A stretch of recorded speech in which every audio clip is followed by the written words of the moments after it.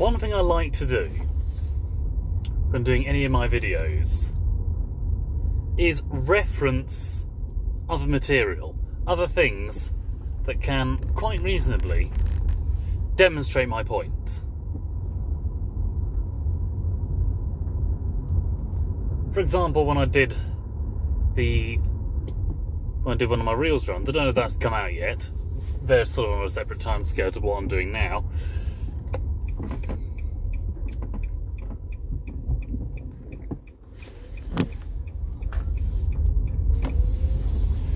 The Reels run was referencing the video by Kurzgesagt on a theory some scientists have that life originated before Earth. So I used that to reference what it was on about, at least what I was on about when I mentioned it. But it's also an interesting point because it gives the idea that life, and therefore God, was there before Earth was. It's an interesting thought experiment, if nothing else.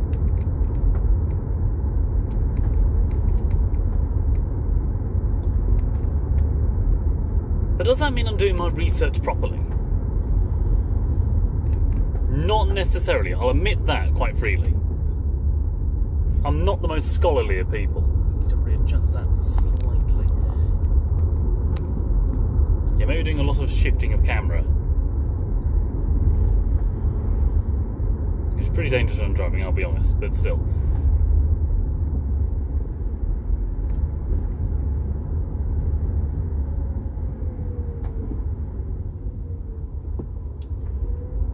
However, I try and find the most neutral point possible,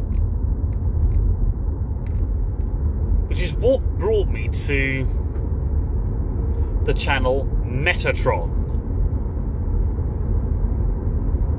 I don't know the actual name of the chap who runs the channel, but he's a member of Game Night, which is a group run, coming together of various historical minds, including Jason, I think his name is Jason Kingsley of Modern History TV, Lindy Beige, and Shadiversity.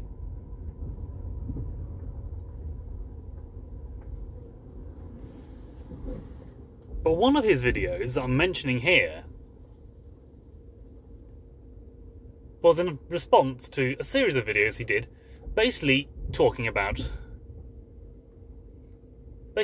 God and various other things to do with God. This certainly made me rather interested because his point of view seemed fairly balanced, fairly moderated. I'm at traffic lights here, so it should be okay. Hopefully that will be balanced enough, I don't know. But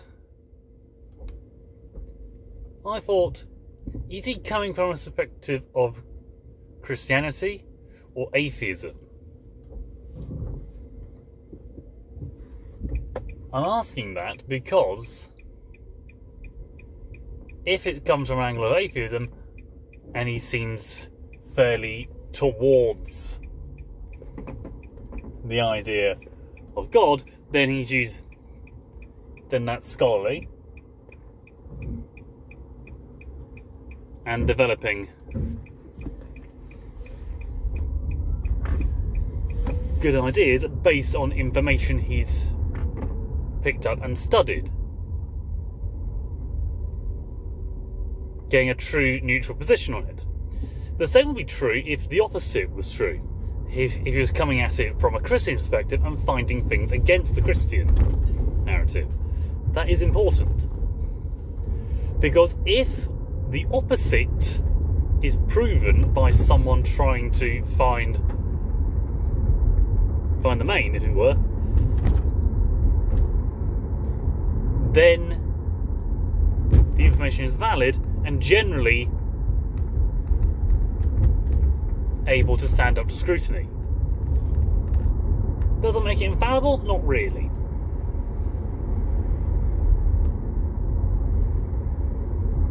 So, when I saw his video, basically saying, "Am I religious?"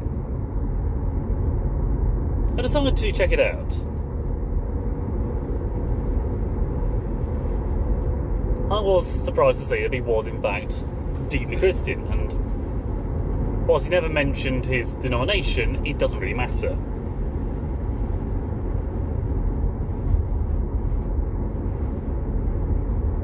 But he did mention two things, or two instances where he was happy confirming his faith by them.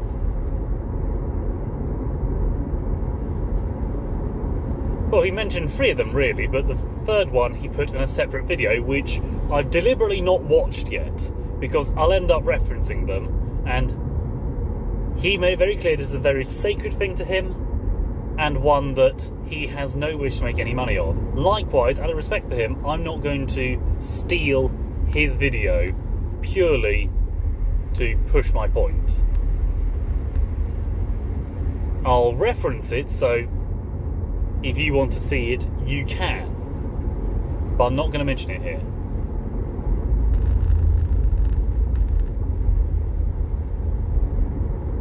But so far, the two that he mentioned, two instances he mentioned, were inexplicable and could only be explained spiritually. You could say it was by eyewitness testimony or personal experience.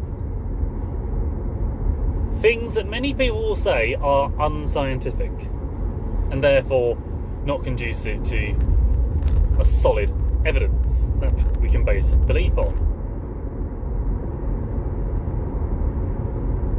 As a pragmatic person, I agree with that somewhat.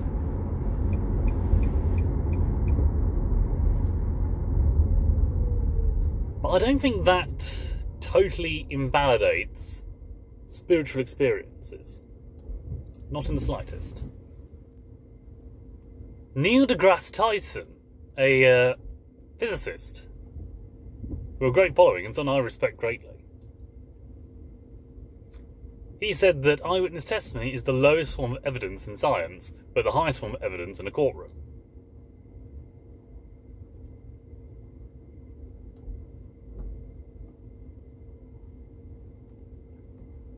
Whilst I'm willing to accept that, I will say that that's purely because of human error. And that's actually something that crops up in two more areas of science. And technically, eyewitness testimony is just another way of saying observation. Scientific observation, maybe. For example, say, I'm doing chemistry, for example, and I see that when I put something containing potassium in a flame, it produces a pinkish flame.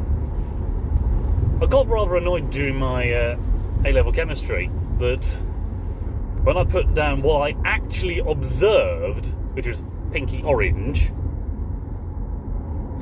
they said, no, it should be lilac. And I was like, I saw pinky orange. It still got to the same conclusion, because it's nearer to lilac than anything else. But that's what I actually saw.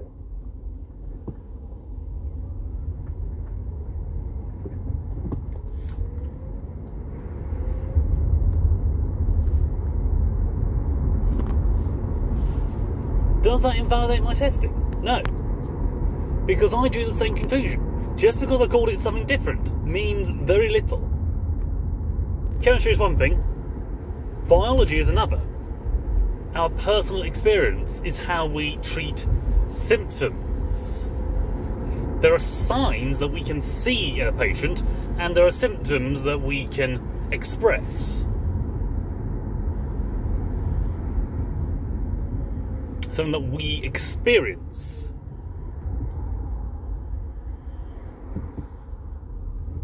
More often than not, if we just tell the doctor our symptoms, they can run the appropriate tests, and that will show more symptoms that they can actually diagnose, and therefore give us an actual diagnosis, rather than look up what our symptoms suggest on the internet. I've done that before.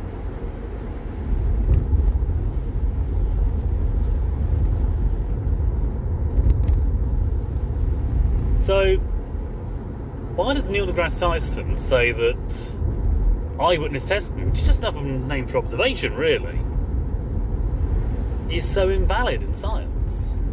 Why do people degrade one of the earliest forms of scientific evidence as scientifically invalid these days?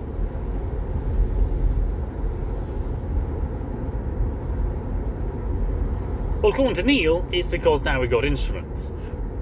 In fact, apparently all science was completely useless until we found instruments that read things differently. The images he showed were telescopes, which I think is rather ridiculous, because yes, our sight is limited and we can't see stars too far away, and we can't see what the smallest things on Earth looks like that clearly, but we can still see a lot. In fact, Isaac Newton saw that that light was a spectrum simply by putting something in the way of a light beam, and hence creating the rainbow as we know it, or at least seeing the rainbow as we know it, thus showing that the rainbow wasn't something necessarily divine, but it was certainly something to do with light acting through different mediums.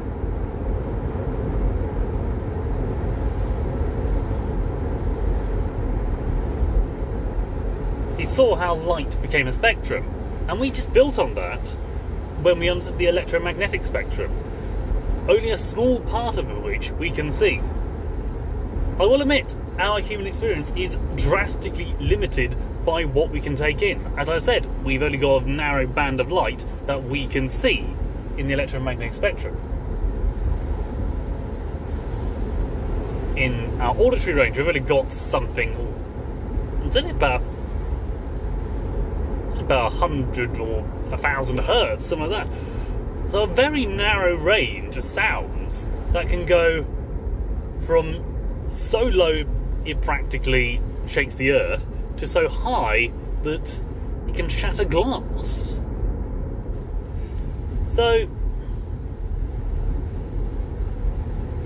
what about our other senses? Well,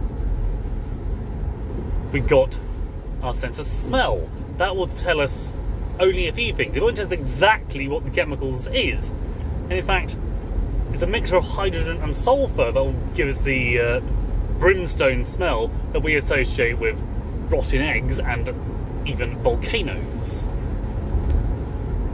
namely a source of danger.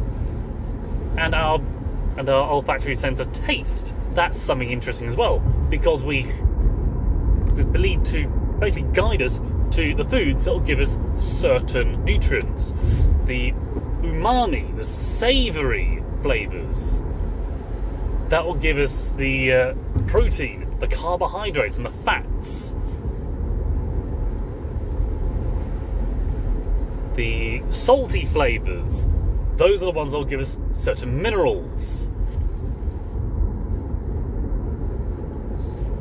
The sweet flavours, that is the sugar that we need for energy.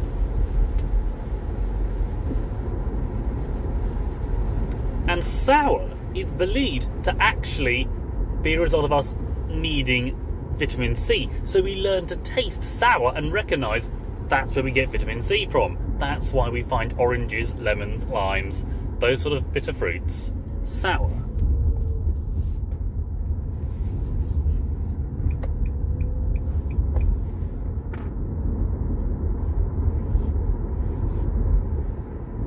So,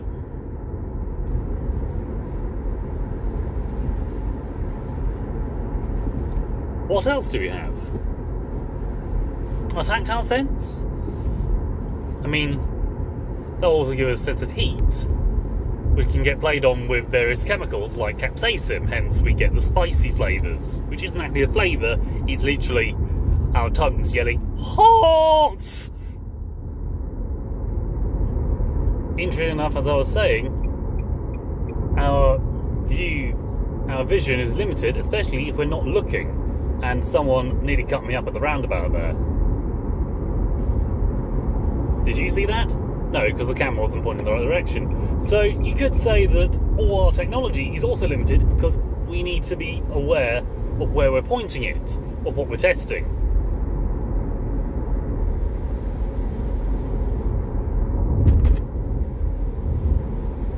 And yes, our technology can detect more things in more detail.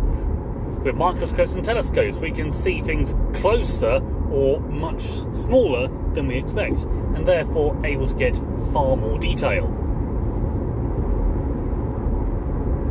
With microphones, we can actually keep recordings of things, and also hear things that otherwise we wouldn't be able to hear at all, like bats, whales, or even, if we want, a maggot munching on a biscuit.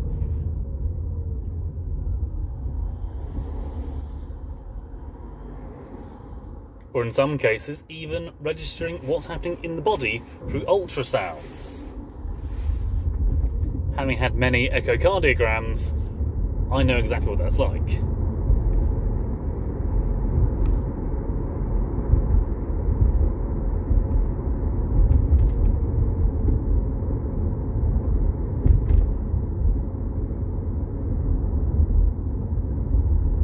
We can also use olfactory sensors, or at least chemical detectors, such as spectroscopy and other means, to detect the exact chemicals in something that we're smelling.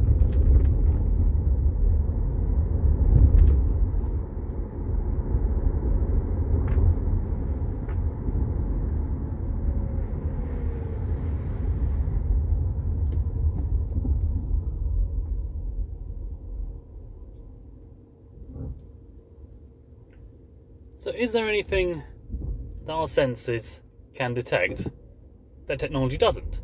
I want to say in a strange way there is, and that's our sense of balance. Because if we look at even the most advanced robots, and by that I mean actual moving robots that try and walk on two legs, or try and at least get a monopodal means of transport, we have things like Asimo, incredibly advanced, but the fact that it's actually running is quite incredible. So, yeah. We learned from a very young age how to walk. My niece walks very well and she's nearly 3.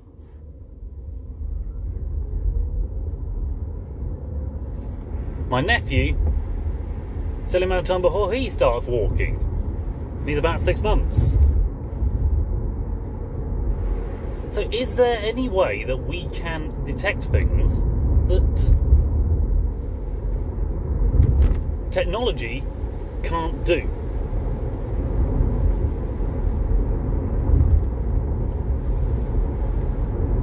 I would say yes.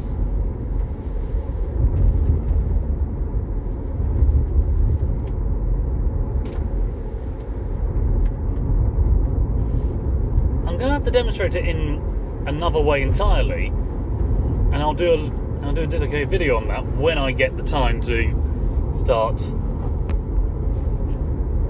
doing home recordings again. I've been rather busy lately.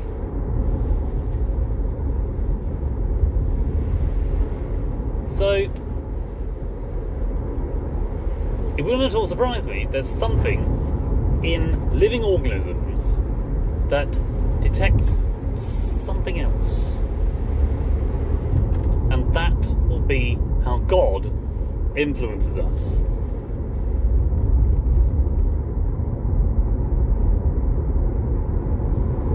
Some people might call it an empathic sense. able to feel what someone is, well, feeling. And therefore God influences that sense. Similar to how we use our skin to detect heat, which is technically a form of light, a form of electromagnetic radiation, and that is, well, if we've already got a means of detecting that for our eyes, why don't we see heat? We don't, but we feel it in our hands, in our arms, and our skin. I'm no brain surgeon, but there's a lot going on in our heads and certainly in our bodies that we are still struggling to understand. So whilst some people might well have science on their side, might have research on their side, I would always trust those who come to a conclusion opposite to the one that they might believe in.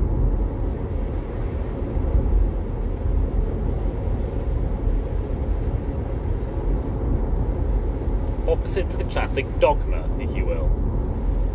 Because they're taking their research seriously and actually trusting it.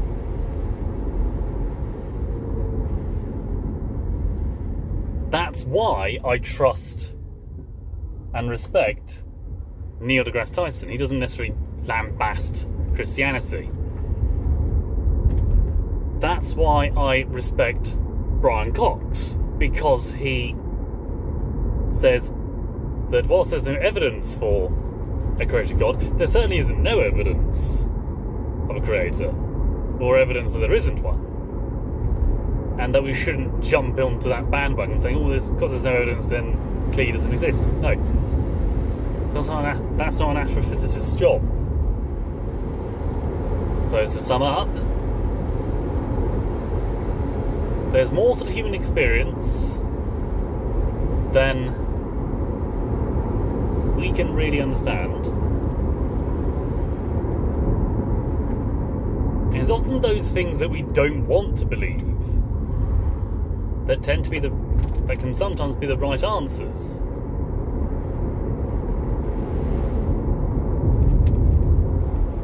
If we are looking for those, if we are not looking for them. Note I'm saying not.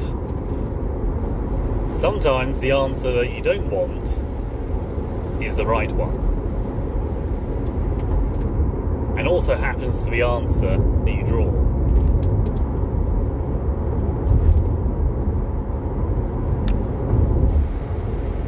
Thank you. And God be with you.